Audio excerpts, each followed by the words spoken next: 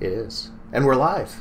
Hello, everybody. Thanks for tuning in. Thanks for checking us out. Yeah, Jesse is in the chat and live now, which is great. So, but you know me, I'm Ryan, and we're here.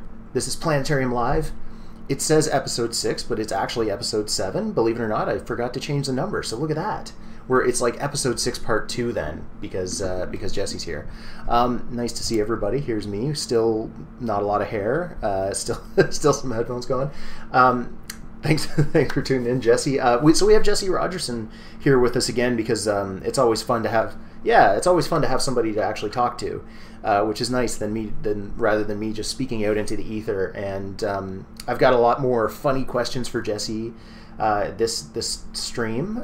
We're also going to talk about black holes a little bit because the closest black hole to Earth was discovered. Now, when we say closest, that's still 1,000 light years away, which is pretty far, but we'll talk about that and kind of how the discovery came about and all that fun stuff. And there's some really cool stuff this week that came out about the planet Jupiter, some really neat images. So we're going to talk about that a little bit, but of course, we've got Jesse here. How are you doing, Jess?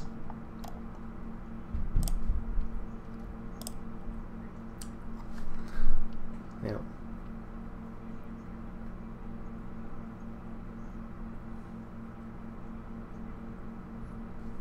Yep.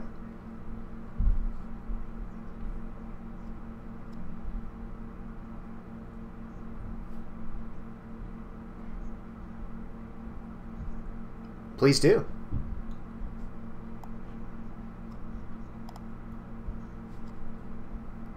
I can work on that.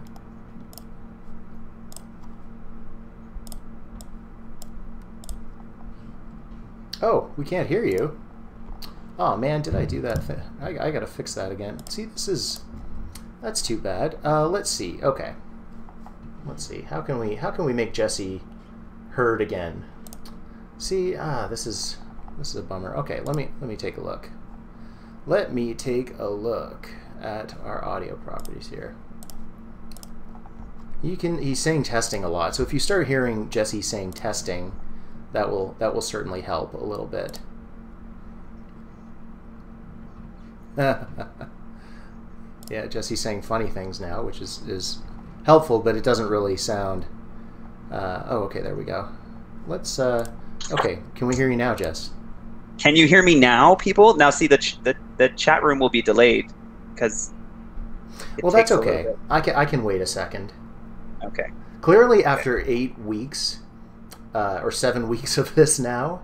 Shouldn't you know how to do this? The cracks are starting to show, right? Like the okay, you can hear him now. James says yes. Oh, yay! We can hear you now. Everybody can hear me now. Okay, so let's just pretend. Starting again. First of all, let's pretend first of all that the sign actually says 7 instead of 6, and I'm probably going to update that during the program. But now let's look at the lovely picture of Jesse, since we can actually hear him talking now. So go ahead, Jesse. Tell us your story that you were telling that everybody was just enjoying in silence until we fixed you. So. Yes, I was saying how it's working for the museums. Everything's been closed for the last 8 weeks, just like most things in Canada have been closed for the last 8 weeks, and indeed around the world. Really, COVID-19 has really changed how education works, both public and schools and their education delivery, teachers and daycare teachers, but also how informal institutions like a museum delivers its content. We've really been trying to push a lot of stuff online. So our website has been filling up. The Ingenium Canada website has been filling up with tons of content. Basically, almost every person at our museum, every staff member has been contributing in some way or another to social media, to blog posting, to video making, and trying to get what we would normally be doing on the floor up onto our website for people to engage with. Just like what you're doing, Ryan. Ryan, you normally would be doing planetarium shows, but you're making your stuff digitally accessible. So we're trying our best. As much as we can. Exactly. Right. Did you want to show a web page? Is that what you were going for? I have a web page. I can send it to you if you. Well, I don't know how easy it is. I'm literally. I can share it right now. Okay, look, I'm sharing this. There's a Google page. What do you want? So type ingeniumcanada.org. Okay. /chasm. Oh, there was a slash. I hit enter. Okay. Slash what? Chasm. CASM. CASM. Okay. There we go. Canada Aviation and Space Museum. Right, and right on the front page, there's an astrophysics from home. Oh yeah, monitoring a variable star. Okay. There you go. So this is a project I set up in collaboration with a worldwide network of telescopes. So say around the world, there's the Las Cumbres Observatory is the group. They have 22 telescopes at 7 different sites around the world. Oh, okay. So they're everywhere. They're like they're in Hawaii, they're in Chile, they're in Australia, they're in Africa, they're everywhere, and they're robotically run. So I as an astronomer can submit an observation, and a robotic telescope will slew to the right spot, take a picture for me, and send it back. What I got that group to do with me and the museum is we picked a variable star called TW Cap. And every time if you scroll down a bit on the website, every time someone clicks the observe button down there, a new observation of TW Cap will be initiated. Oh, okay. So each time a person clicks that button, we get a new picture of TW Cap. And the more pictures we get, the more we'll be able to monitor how this star changes over time. Because this is a variable star, which means it varies its brightness through time. It gets brighter and dimmer and brighter and dimmer. And because we have all the power of the people taking lots and lots of images for us, we will be able to monitor its change through time. And that's the project I've been working on. What you're saying is I should click observe right now. Well, you're going to have to put in... Wait, are you? Actually, yeah, I mean... Let's find out. Oh, fill out the... I'm not putting in my full name and email. I'll do that later. Maybe when we're not live streaming. But this is really neat, though. We want your...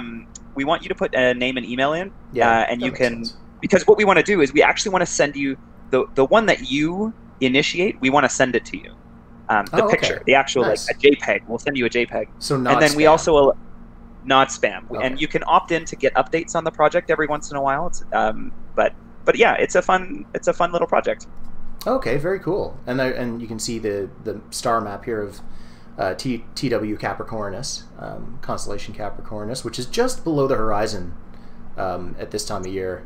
It's probably not, and actually it'll rise. I guess it'll be up in the summertime when you can see the core of the galaxy. But so you can actually go out and see that star eventually, which is kind of cool. Yeah. But there you go. That's a great project, and so it's something that you can actually.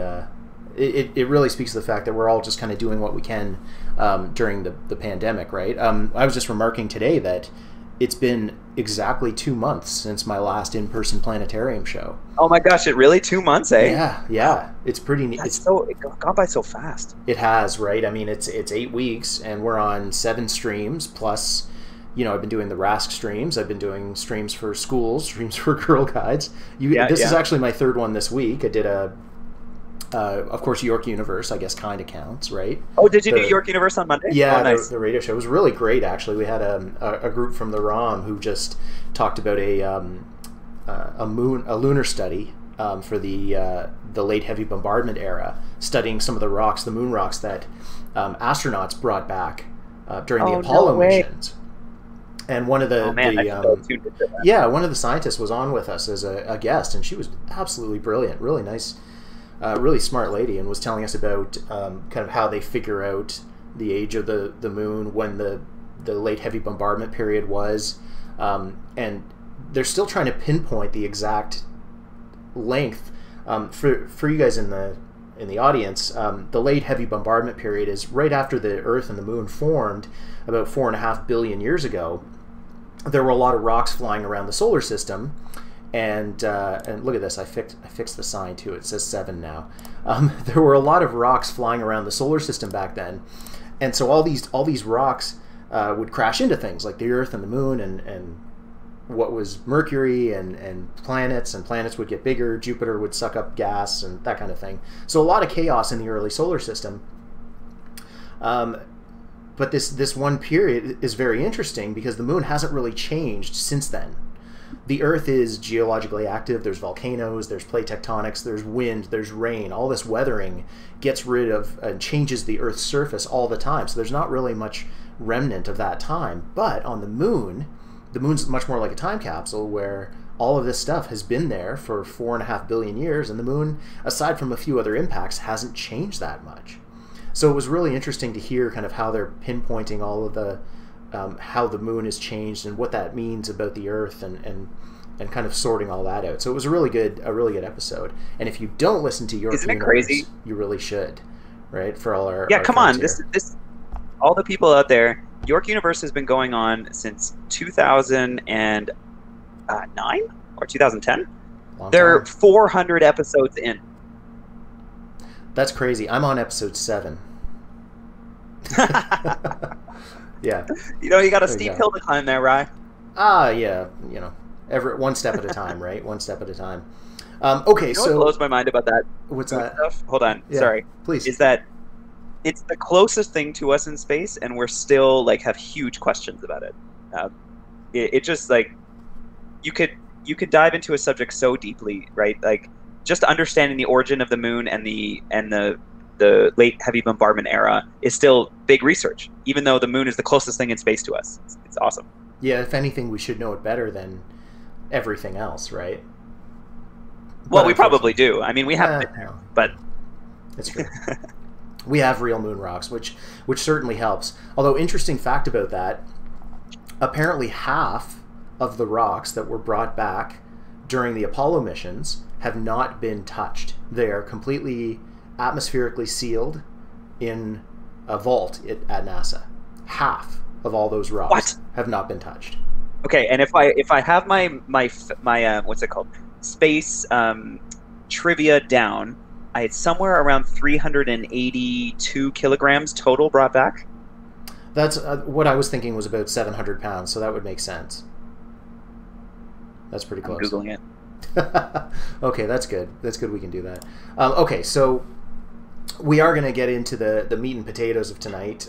We're going to talk about black holes. I nailed it. Did you? Exactly 382?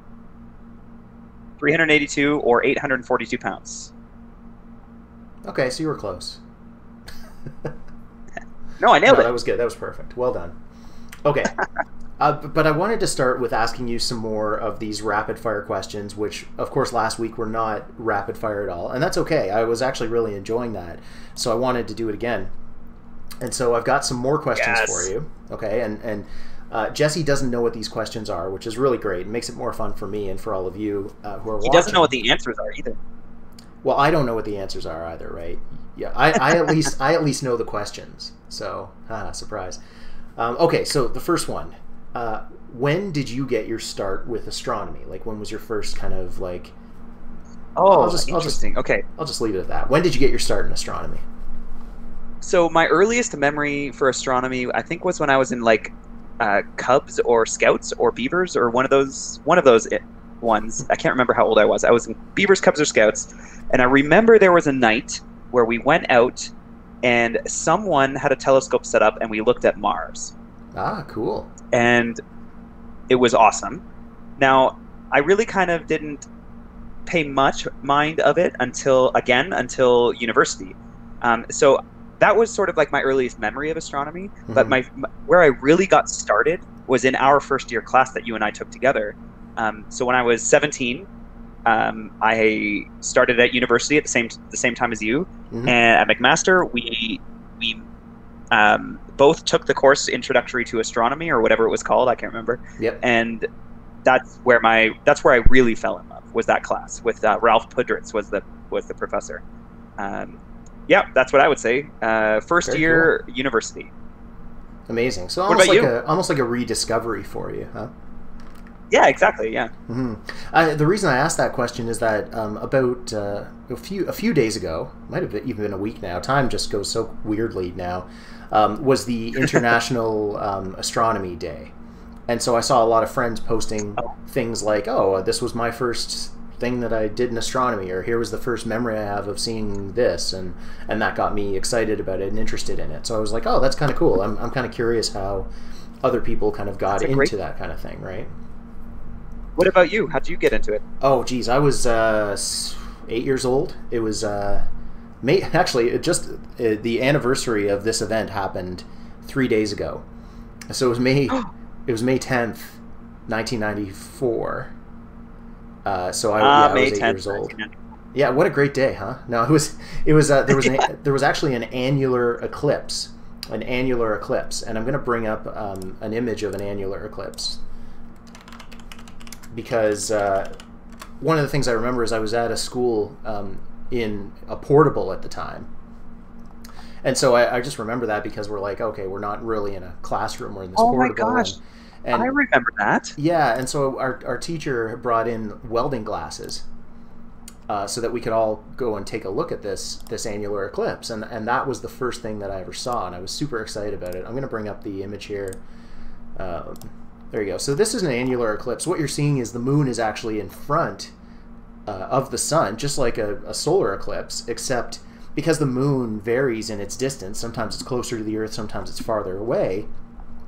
When these eclipses happen and the moon is farther from Earth, it's a little bit smaller than the apparent size of the sun, and so you get this kind of ring of fire. And that's basically what an annular eclipse is. And I remember seeing that because we had these, our teacher brought these welder's goggles, and so we all got to take turns looking at this eclipse in the sky, and I thought it was just the coolest thing ever.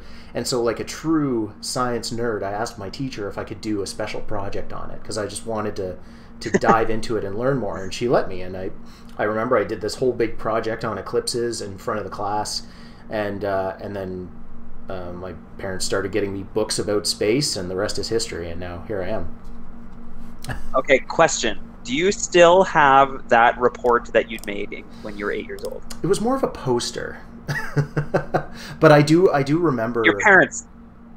Maybe actually it might be sitting. Did they keep it? Is that stuff? Is it in a box anywhere? Because I must see it. It might actually be sitting in my parents' basement right now. So I'll go and take a look and see if I can dig it up. But yeah, basically that was it, and I was like, oh, eclipses, I'm sold, and ever since then it just kind of kept learning things. Okay, so that's kind of where it all started, and yeah, what are we at? That's a good story. 26 years. Yeah, 26 years later. Actually, I get asked that a lot by kids.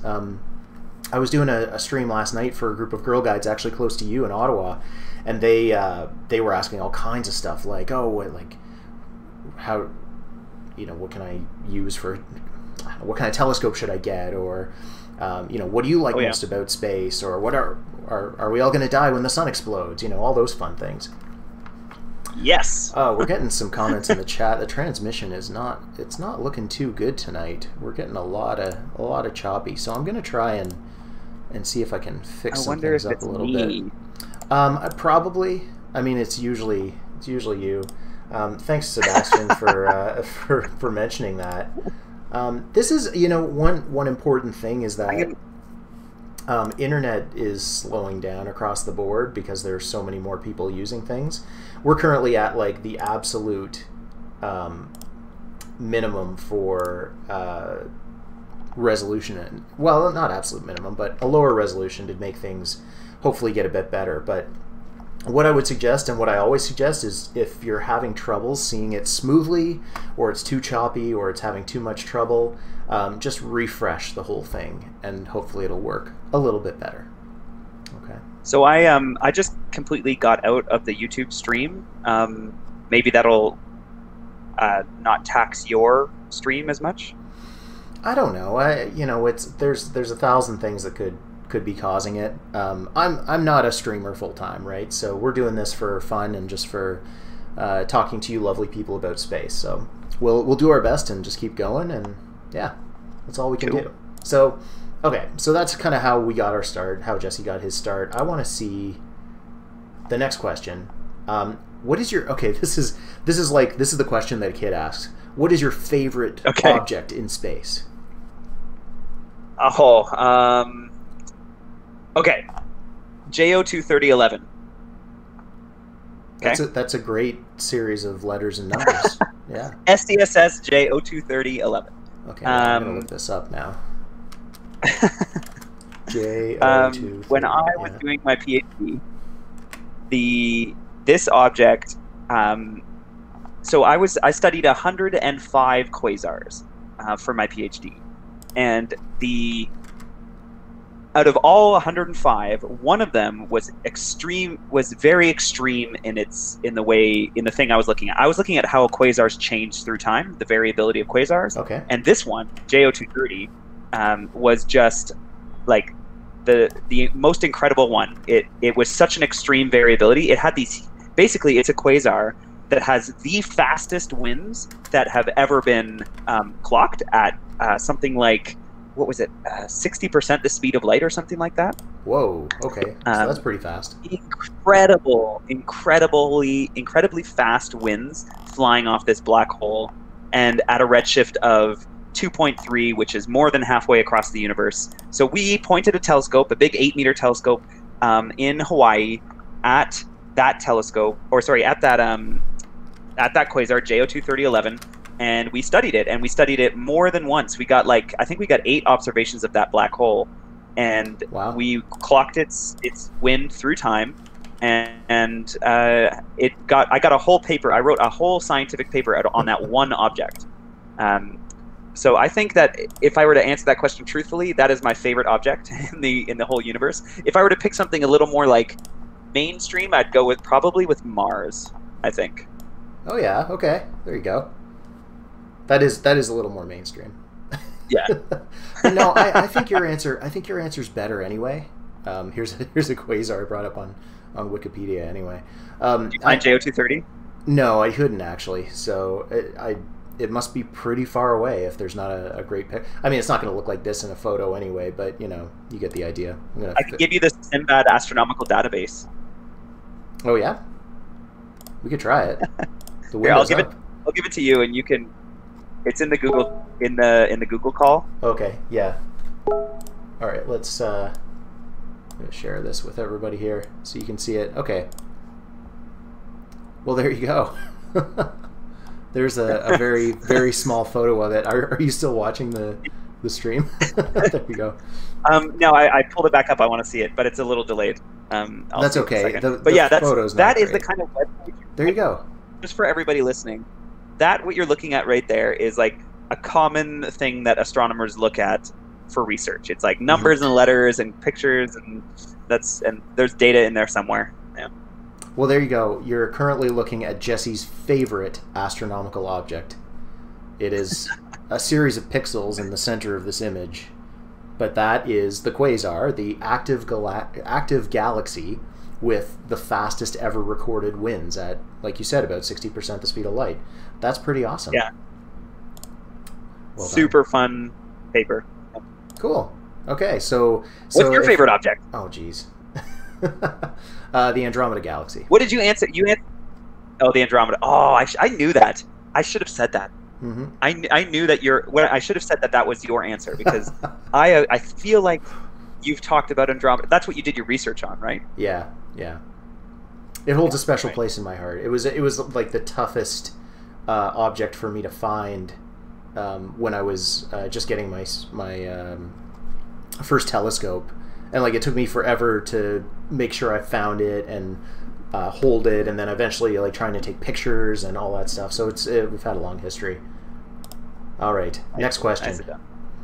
So speaking of Mars being your favorite normal object, I guess, would you travel to Mars, and why, or why not? Hell yes, 100%.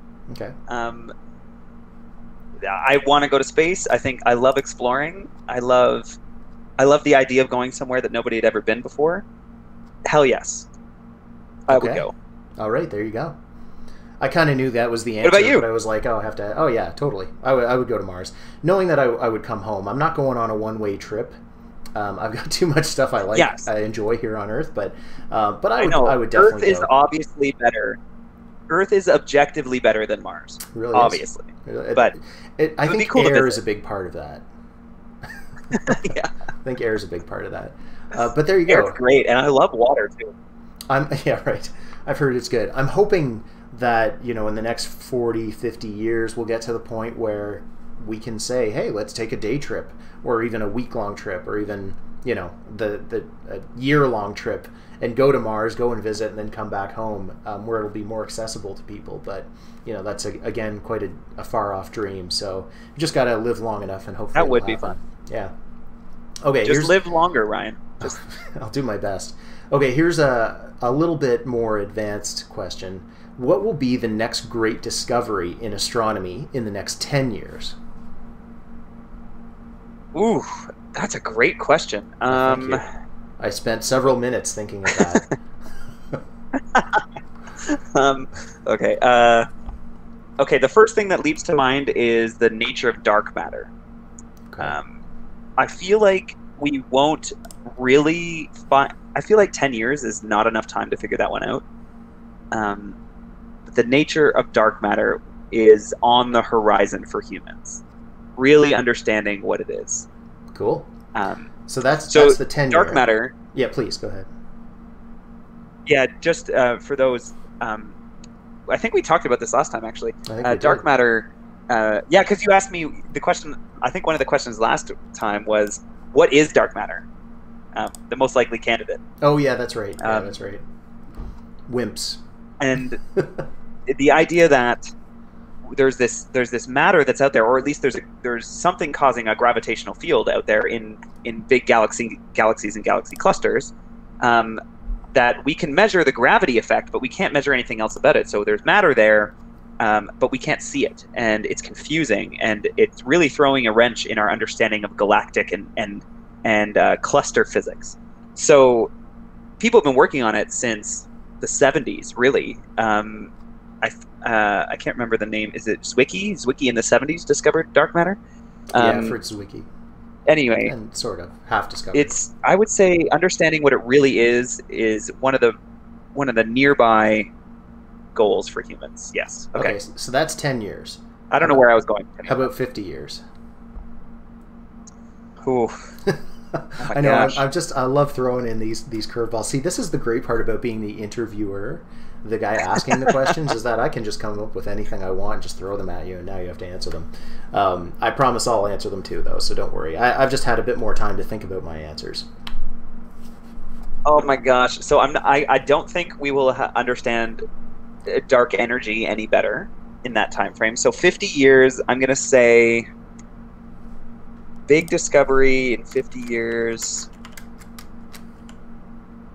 I'm gonna say so. Okay, I'll say this is we'll have a better understanding of how stars formed. Okay, so in 50 years from now, we'll have the most advanced telescopes we've ever had. They're going to be coming online in the next 10 years or so. JWST is going to be the most recent, most soon one, but then you'll have the big meter class telescopes, like 30, 40, 50 meter telescopes that are coming online, and they're built to look for, like, basically population 3 stars, these stars that were the very, very first stars that happened in the universe. But they're way back at the beginning of the universe, and so we need to be able to see super deep into space to see them.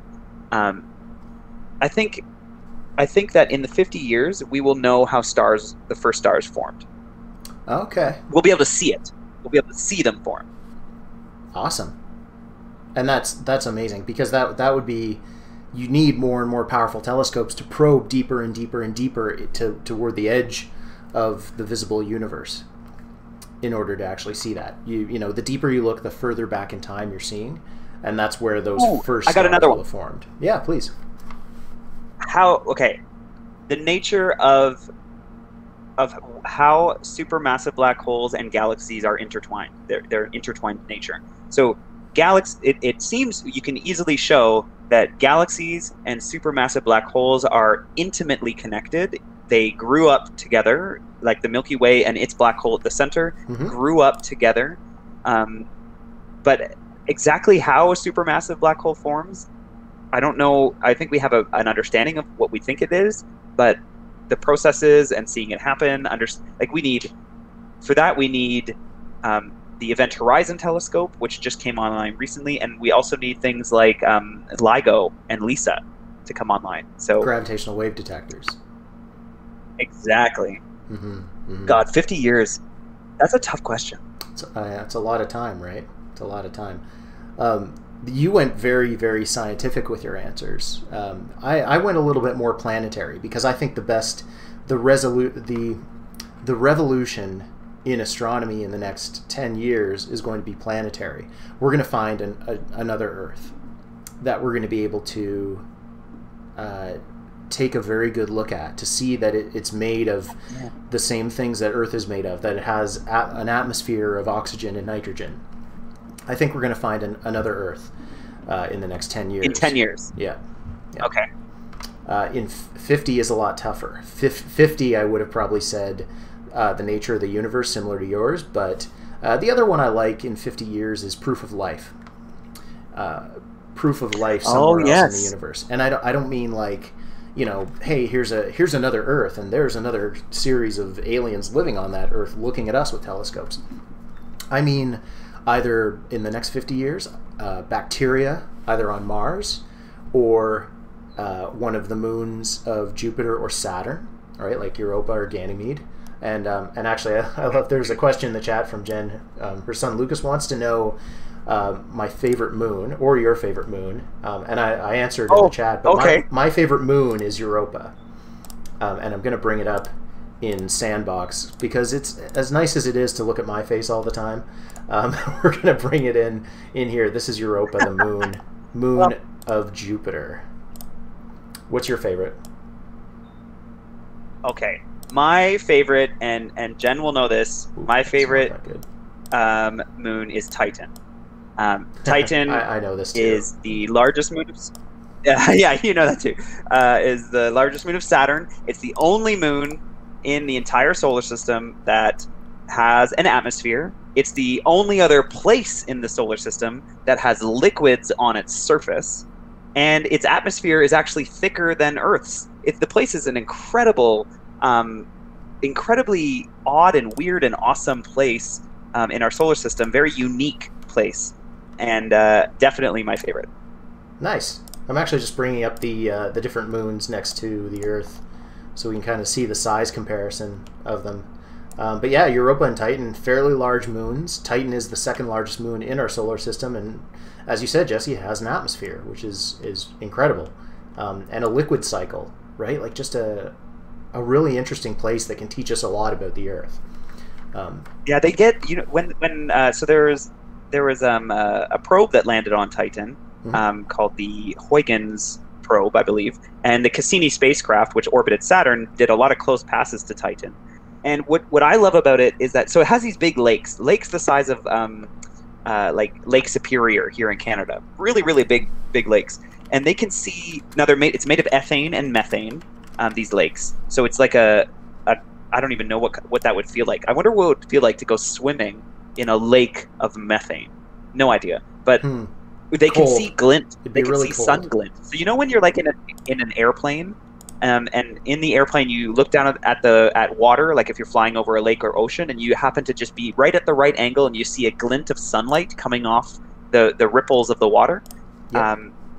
They saw that when they were flying over it with the Cassini spacecraft. They could see glint on the sun glint off the ripples of the liquid methane. Like, what a wild thing to see on another place. I'm actually bringing up there's a surface map of Titan that was released maybe 2 months ago. I just brought it up on the stream here. This is a map of the surface of Titan, and look at that. There's a couple of, you can see a lake at the very bottom. One of them's actually named Lake Ontario. Really? Yeah. I didn't know that. Which is kind of cool. There's actually not a lot of lakes. A lot of it is sand dunes and kind of highlands. But in the northern section, there appears to be some more lakes. But there's not as many. It's not like an ocean. There's a few sporadic lakes kind of puttering around, a few kind of marshy, kind of swampy areas. But other than that, it's got a liquid cycle, right? It rains, the methane evaporates. We've got the actual lakes that stay there, right? So, really interesting place.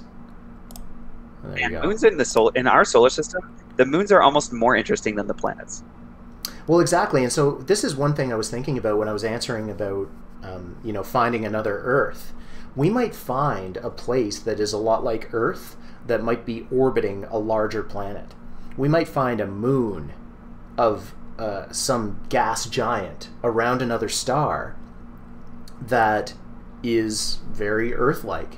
Maybe not, it's not going to have the same kind of like Avatar day and night. Well, yeah, actually, yeah, kind of like Avatar.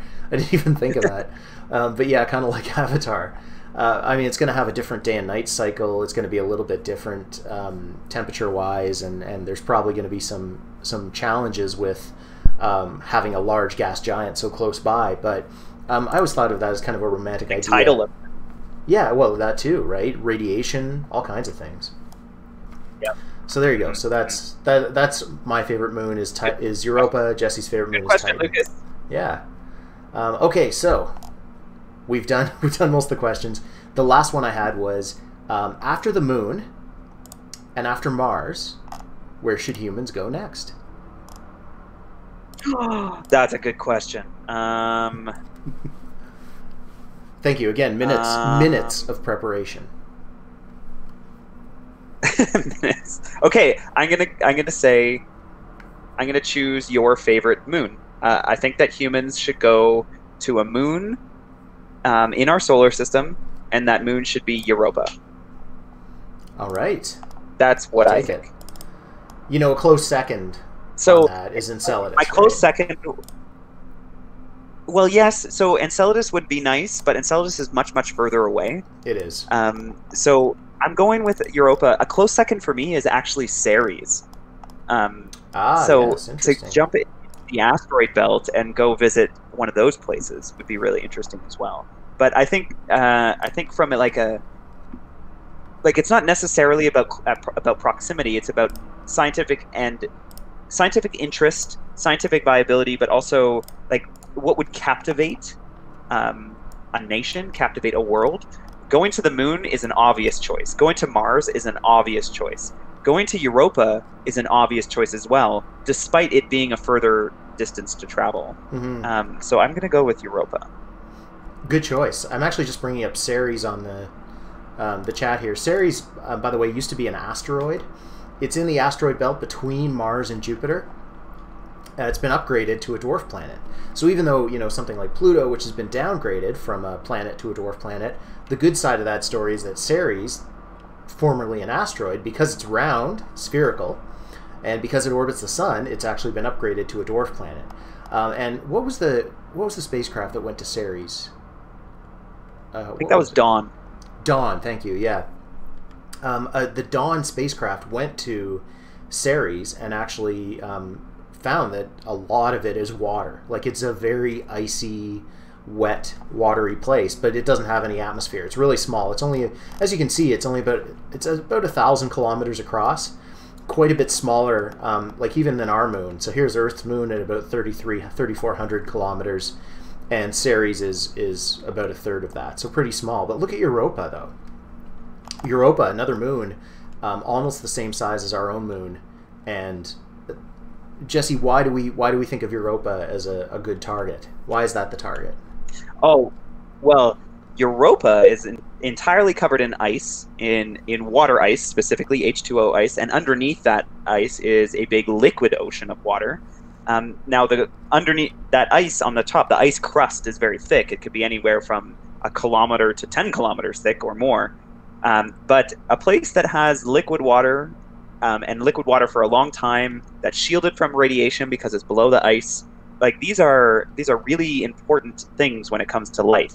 So sending humans there to see what it's like to walk around on the surface, to take samples, to do measurements, maybe deploy some kind of drill or heat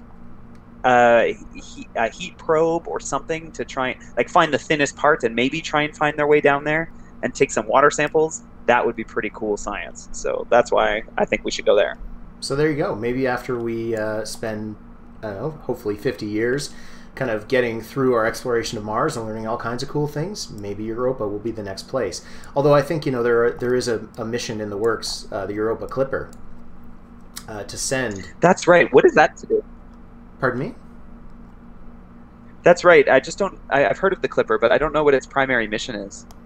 I thought it's supposed to go fairly close to Europa and drop a probe, and then that probe will basically just take a quick sample, take some images, take some atmospheric measurements on its way down, and then transmit that data back to the Clipper, the spacecraft, as it kind of zooms back around, and then transmit that back to Earth.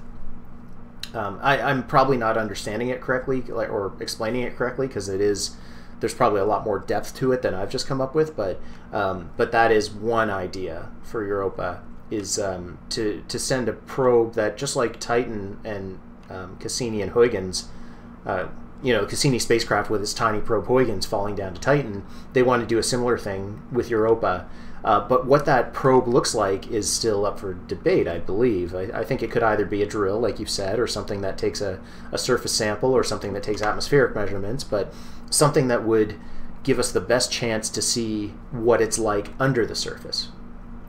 I think those are the measurements that we want to get. Sweet. Yeah. So that actually is all the questions. There you go. Look at that. That was a very quick half an hour. Well, very, very quick half an hour. Yes, it did go by very fast. Those are fun questions. Yeah, I think we can keep doing goofy stuff like that over time. It's always it's nice, because we like to make things interesting for everybody that we talk to, right? And we can get deep into the science stuff, but it's nice to talk about all the fun things that we find about space, and kind of I really want to talk to other astronomers and see what their thoughts are on those same questions. What's the next discovery going to be in 10 years? What's the discovery going to be in 50 years? How did they get their start? Like, I'm genuinely curious about that with other people, and so I thought, now I have to. You should invite them. Exactly. Now I have to invite some other astronomers on your show. Well, that's exactly what I think I need to do in the future. So there you go. Yes, you do. But I want to transition to that to this black hole story. Now I'm bringing up Universe Sandbox because you've probably heard about this in the news. I mentioned this on the Rask stream last week because the news came out literally a week ago during that stream. And basically a group of scientists discovered a black hole that is the closest black hole ever found to Earth. And that's what the headline's been for a week, has been, the closest black hole to Earth has been discovered. A black hole closer than any other black hole has been discovered. The black hole is closer than any other, and it's this clickbaity kind of thing, which I absolutely despise. Yeah. But it is a very interesting story, and so of course the first thing that I said when I brought up this story on the stream, on the Rask stream, was, hey, it's still 1,000 light years away. It's 1,000 light years away. It's not close. It's not even next door. I did a funny calculation the other day too about this. I was talking to a friend, and they were saying, like, oh, 1,000 light years is still, it's not too bad, right? I'm like, yeah, it is really far. They're like, no, that's nothing, right? That's peanuts. And I said, well, think of it this way. I said, if Mars was down the street, say 100 meters away, like say you lived on, you live in your house on your street, and just down the road there, hey, it's Mars, cool. If Mars was just down the street 100 meters away, this black hole would be the actual distance to Pluto in that analogy. So if Mars, that's pretty far, which is typically hundreds of millions of kilometers away, I'm not sure the exact number. Mars is really far. If you moved Mars, the planet, very close, 100 meters away, this black hole is literally the distance to Pluto, which is about 5 billion kilometers. So when we say 1,000 light years away, this thing is far. We don't have to worry about it at all. So I'm going to finish on that note. But I actually simulated it. Sorry, go ahead. Okay, but I get that. It's close. I get that it's not close. It's real. 1,000 light years is very far. It takes light 1,000 years to travel that distance. But from my perspective, as someone who studies quasars, which are billions of light years away, yeah, I would say that 1,000 light years is nothing. So it's all about perspective. I suppose it is, right? Well put. But compared to Earth, it's far. Yeah, totally. Compared to Earth, it's very far. So I made this simulation in Universe Sandbox to kind of show what the system looks like. It actually, for a long time, it basically looked like this. It was two stars that orbit each other, a double star system, a companion system. Okay, and typically there's, the two stars orbit their center of gravity. But what happened was some scientists who were looking at this data over months and months and months were looking a bit closer, and they realized that the inner star was actually going in a little circle with something else in its orbit. And they did the math, and they figured out that that other thing in the orbit weighs about 4 or 5 times as much as the sun. And the only thing that can be 4 or 5 times as heavy as the sun, that can't be seen and is still in a very compact space, is a black hole. And so they basically concluded that this is a black hole. And so this black hole and this star, called HR 6819, it's in the southern hemisphere. This star and that black hole are close to the same mass, and they actually orbit a point in between them called the barycenter, or the center of gravity. That's for everybody listening. The barycenter is where all people named Barry hang out. Barry with one R. Yeah. So, and the funny thing is that these stars, the star is so close to this black hole that they actually orbit each other in just 40 days, 40. Not very much. That's not much. Oh, yeah, all, that's right? really close. Do you know what the distance is between them? I don't. But for reference, Mercury, the planet Mercury, orbits the sun in more than twice that time, 88 days. And so this star, which is bigger than our sun, right, 4 times as heavy as the sun, and this black hole is 4 times as heavy as the sun, they're orbiting closer to one another than Mercury is to our sun. Right? So they're going around each other really fast, and because they're so far away, if we zoom out in the stream here, you can actually see the 2 stars, the companion star and the main star. It just looks like a pair of stars from far away. In fact, you can actually see that star, HR 6819, in the sky. If you go down to the southern hemisphere, it is a visible star in the sky, which is kind of crazy to think about, because now you can say, like, hey, see that star up there? That thing has a black hole right next to it. Isn't that crazy? Like, I almost want to just... visible? How bright is it? The star? It's like magnitude 4. Oh, that's amazing. Yeah, it's decently bright. It's so visible with the naked eye, the unaided eye. So you can go down and see that star and say, wow, that star has a companion black hole. And not only is this the closest black hole that's ever been found to Earth, it's also one of the first black holes discovered that is not accreting matter. It's not sucking stuff up. Okay, typically the reason we can see black holes is that as black holes kind of suck things up, they generate a lot of heat from all the stuff swirling into them, and that heat is radiated away as bright light, X-rays, that we can see all the way from Earth. But if a black hole like this is just kind of on its own, it's not really doing anything. It's not giving off light, right? It's a black hole. That's why we call it a black hole. So it's not giving off any light, and we literally can't see it. So there could be, and this is kind of the scary thing, is that there could be black holes, thousands of them out there. In fact, we think there's about 100 million in the Milky Way, just out there, floating around, and we can't see them. So there's your scary fact of the day. There's your scary fact. So wait, but you know what we could do is we could do a little calculation and estimate the volume of the Milky Way. Pick something that's 100,000 light years across. It has a thickness of X amount. I don't know, 1,000 light years or something or maybe less than that. Mm-hmm. And just estimate the volume, and then spread 100 million black holes throughout that volume, and see what the average distance between them would be. Watch it be like a light year. No, it wouldn't be that low. But it'd just be really funny if it was like, hey, there's probably one like right out there, right next door. Hey, what was the name of that star? HR something? HR 6819. 6819. 6819. Yeah. So it's really interesting that this is the first, one of the first black holes discovered that isn't accreting matter. It's a non-interacting black hole. The group who did the study actually said that there were 2 other systems that are exactly like this, that could have a black hole. in this configuration where you have a very wide companion star, one bright star very close in that is likely orbiting, co-orbiting with a black hole.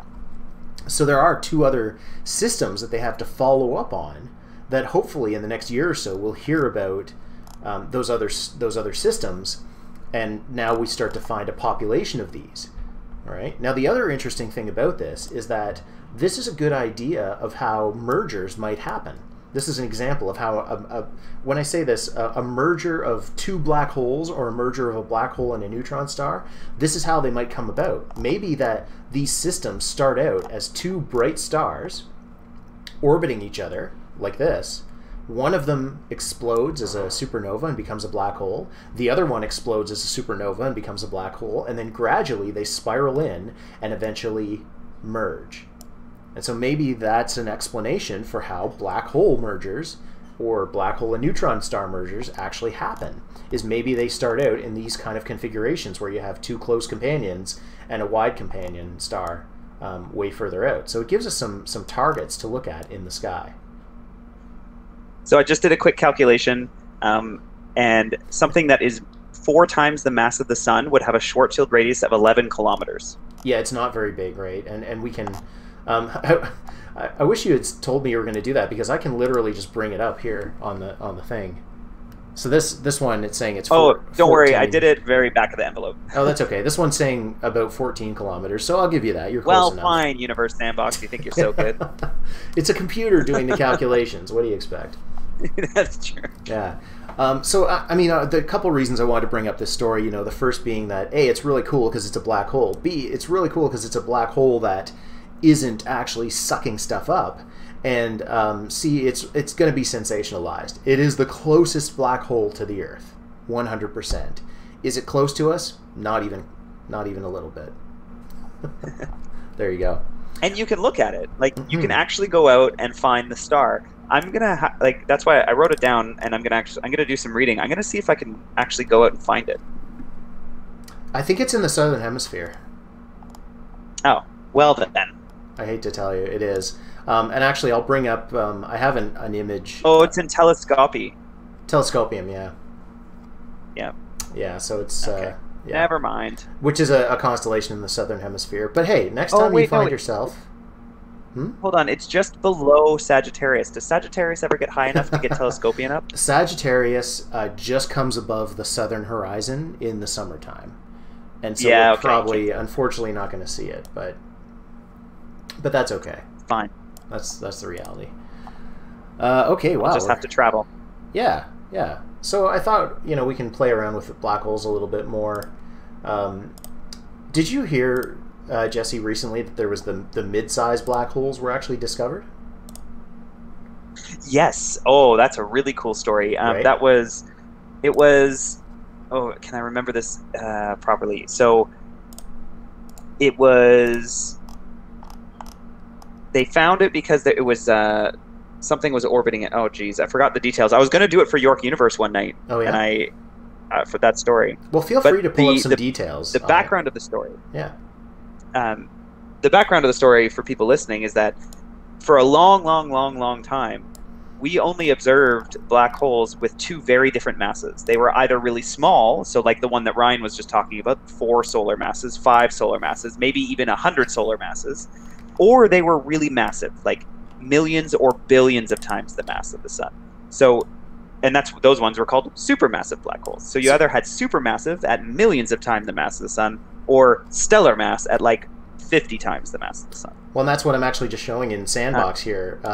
In Universe Sandbox, you can have a 10 million solar mass black hole, which is pretty big, several billion kilometers across, or 100 million kilometers across, or you can have a black hole that's, you know, 1, 2, 3, or 4 solar masses, is like, you know, 3 to 5 kilometers across, much smaller. So big difference between the two. And like you said, these were the only 2 that we really found. So where are the mid-sized ones? Well, that's the question also, though, and it might be the wrong question to ask, because like, why would we? You first have to ask the question of, should we expect there to be mid-sized ones? Like, the universe is showing us these 2 very different kinds of black holes. And just because we don't see any black holes with masses in between those two doesn't mean that they should exist, right? It's true. There is no guarantee in the universe that you would have equal amounts of all masses of black holes. There's no guarantee. In fact, when it comes to stars, for example, stars, you have many, many, many more little stars than you have big stars. So it's not a uniform spectrum of stars. And with black holes, the question is, we don't see them, but should they be there? Should we be able to find them? And I think the answer is that those kinds of black holes do exist. And now, as you point out, with the most recent work, a group of people have proven that a intermediate mass black hole, which is the name of those types of black holes, does exist and has, I think it was something like 10,000 times the mass of the sun, if I'm not mistaken. Wow. But they occur very infrequently, and it's probably, my personal guess, is that they occur infrequently because those are the types of black holes that were merged in at the early universe to make the supermassive black holes. So they were part of an evolutionary process that is now over. So you're thinking of it as more hierarchical, where you end up with kind of these mid-range black holes that then combine to form the biggest ones, the supermassive. Exactly, yeah. Okay, and that was all happening in like the super dense centers of proto-galaxies. So we're talking like intermediate mass black holes probably existed in a large amount, like 100 million years after the Big Bang. But in the billions of years since then, all those little mini galaxies that were close together have merged together and created supermassive black holes. And any intermediate mass black holes that didn't fall into that and help create are now very few and far between. Interesting. That's my guess. Okay, I could see that. It's just neat that we're able to find that, though. Like, it's one of those things that's been theorized for a long time, and it's one of those, like, hey, when we find this, it's going to help verify some of our ideas about the formation of galaxies, the formation of black holes, the formation of the universe, even to a degree. Oh yeah, like just being able to prove that they're out there definitely sends you down a different path than if they didn't exist. Like if we never proved that an intermediate mass black hole existed, it would affect how we understand black holes and galaxies evolve. So knowing that they exist now allows us to realign our compass and head down a different direction. Totally. Amazing. So that's a fun story that came out about a week ago now. One other I wanted to show was about Jupiter, because I have been over the past few weeks I've been like trying to talk about Mars, and then I instead asked Jesse a bunch of questions that take several hours. But I think that's more fun personally. I enjoy that a lot more. But I do want to talk about planets a lot because I am very passionate about planets. We were talking about our first kind of forays into astronomy. The first astronomy book I had was a book called The Planets. And so I read that cover to cover several times when I was younger. And back then Pluto was still a planet too, so it was part of it too. But I wanted to show an image of Jupiter that was taken a couple days ago, maybe a week ago. It's this really cool infrared. This is infrared, by the way. Infrared light is the light given off generally by heat. The sun gives off infrared energy. When you feel the sun's warmth on you, that is the infrared light from the sun hitting your skin and imparting its warmth on you. Look at those circles on there. You see there's 2 circles in the northern hemisphere and then there's a couple in the southern hemisphere. Yeah. Pretty crazy storms, eh? Weird. What you're actually seeing there, the hot spots, are actually lower points in Jupiter's atmosphere. The top clouds of Jupiter's atmosphere are not as warm as the lower regions naturally. The closer you go to the center of a planet or star, of course, things are going to get hotter. And so the temperature difference is very visual here. And what that tells you is which clouds are swirling the fastest, right? The places where the clouds are swirling around really quickly, you can get some of those lower areas, those lower clouds, the heat kind of boiling up to the surface. The smoother, less chaotic clouds would insulate against that energy coming up a bit more. But I wanted to talk about this image in particular because it was taken with a really funny kind of method. First of all, it was taken by the Gemini North telescope. Ooh, I love Gemini North. Right, which is what is that, 4 meters? It's 8. It's 8 meters. Oh, it's 8. Okay, I think I'm thinking of Kitt Peak. Anyway, 8-meter telescope. CFHT is 4. CFHT. That's what I'm thinking of. Yeah. So an 8-meter telescope, which is huge. I mean, I'm looking across my living room right now, and there's not 8 meters of space. Yeah. So an 8-meter wide Exactly. telescope. Now, the problem with taking pictures from the Earth is that the atmosphere of the Earth is constantly moving, and that distorts the light from objects in space. Now, if you've ever seen a video or a live view of a planet like Jupiter or Saturn through a telescope, or on video of what it looks like through a telescope, it looks kind of like it's rippling a little bit, almost like it's boiling, like it's underwater. And what that is that's the air in our atmosphere constantly moving around and causing the light from that planet to bend in different ways. So the way this picture was taken was, even though there's turbulence in the atmosphere that's going to cause it to be distorted, they kept taking pictures of Jupiter again and again and again, thousands of pictures. And what they did was they took the ones that looked the best. They took, say, the best, I don't know, 100 that that were when the turbulence was fairly quiet and the pictures looked pretty good. And then they took all those pictures and they stacked them on top of each other to reduce the noise, and this is what they got. It's actually called... I was just going to say, before you jump in, it's called the lucky imaging technique. Because what they're doing... I was just about to say that. Right? It's lucky. They're lucky that they're getting the good images. They're lucky that the turbulence has stopped. So, yeah. I did not... I was going to say, wow, that is... So they're really just getting, like... They're going for broke and hoping they get good stuff. Oh my gosh, that's hilarious. I didn't know that technique existed. But, like, for something... So, here's a really interesting fact. The reason that works is because Jupiter is so bright. Because when it comes to something else, like a star or a galaxy, you need to, in order to get enough light to actually observe the galaxy properly, you need to expose for a long period of time. So you can't just, all of that atmospheric problem sort of gets washed out. But with a Jupiter brightness, you can do really fast observations, and you can do a lot of them really, really quickly. And so you don't waste a lot of time because the images themselves don't take a lot of time. Yeah, exactly. If you talk to a person, an astronomer who likes to take pictures of planets, and an astronomer who likes to take pictures of like nebulas or galaxies, they will have very different opinions on what the best thing to do is. Yeah. Because they're completely opposite techniques. With a planet, they're much brighter, so you want this fast, kind of very, I guess, high.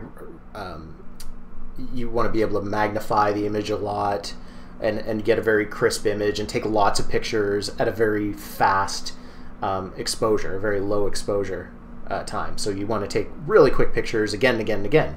Whereas with a nebula that's very faint and far away, you need to take these long exposures over a very long period of time and add them all together, right? So very different techniques.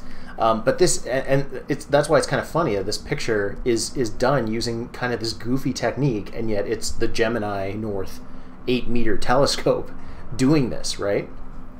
And this image has really done, it's considered the best ground-based image of Jupiter ever taken, and it's giving insights into the storms that you pointed out, the circles. It's giving insights into the Great Red Spot, which they did include that. There's actually an image. I think I might have an image of Jupiter. I've just got a nice artistic image of Jupiter. These are real pictures of Jupiter, by the way, showing some of the cloud layers. But you can see how complex the clouds are and the storms are in these images. And now, gosh, those are beautiful, right? And now with that lucky imaging technique we can kind of see those clouds in a bit more detail and get a sense of what's really going on.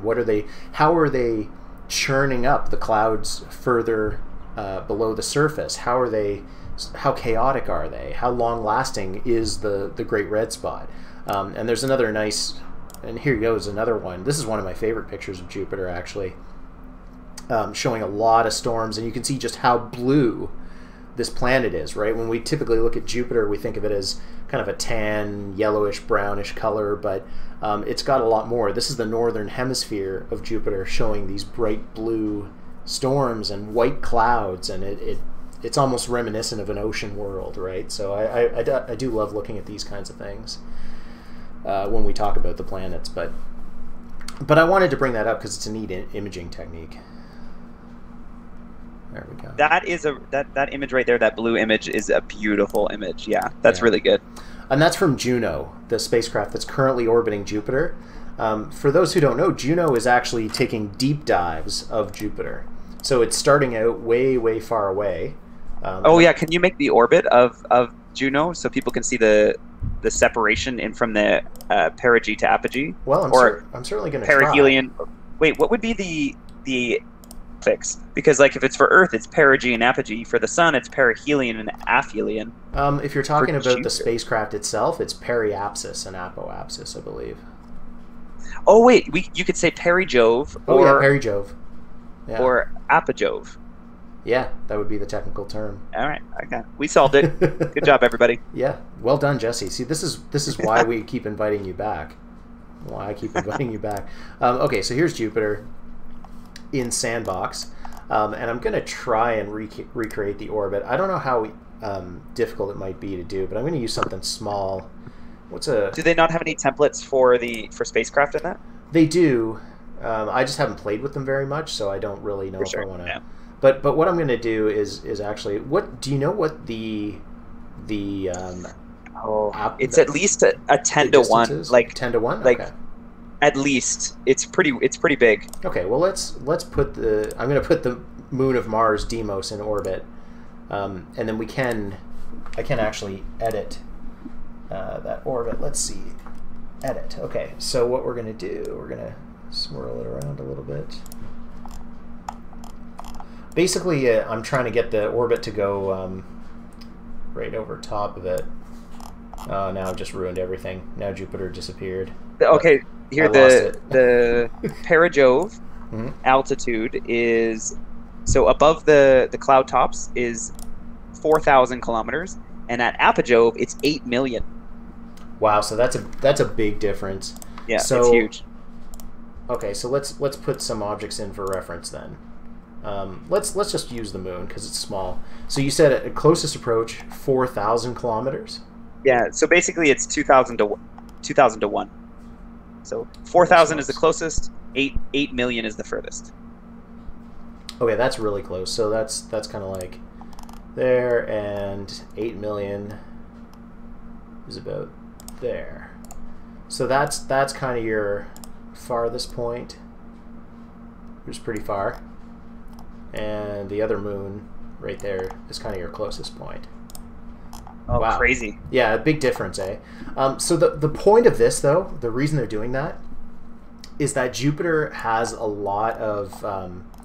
it has radiation belts just like Earth. It traps solar radiation in its magnetic field, and it has a very powerful magnetic field. And so when the spacecraft goes in very close, it can take, these lovely pictures like this one and get a lot of interesting data about Jupiter, but it has to shield itself. It can't transmit that data from within that region.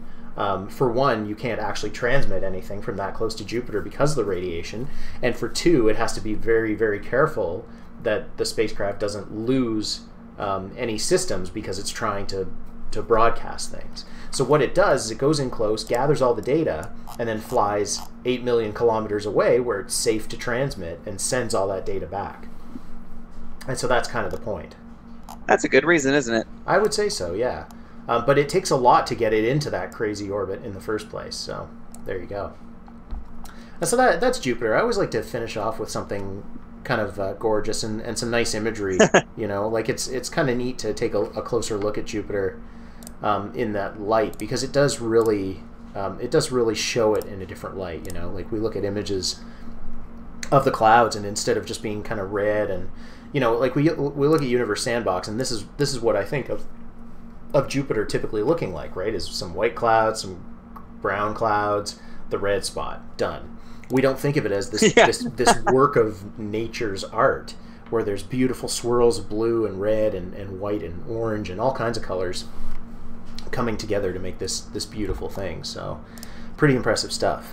Well said. Well, thank you. Well, thank you. I think with that, we're 10 minutes past the top of the hour. I think that makes up for the 10 minutes I spent fiddling around with the audio and trying to get the stream to work properly. And then if you add in all the downtime from connection issues, I think we've got a solid hour of content in there. So that's pretty much it. Thanks a lot to everybody for joining. Thanks a lot for Jesse for joining. I love asking you random questions and putting you on the spot. So we'll make sure. I love it too. It's so much fun.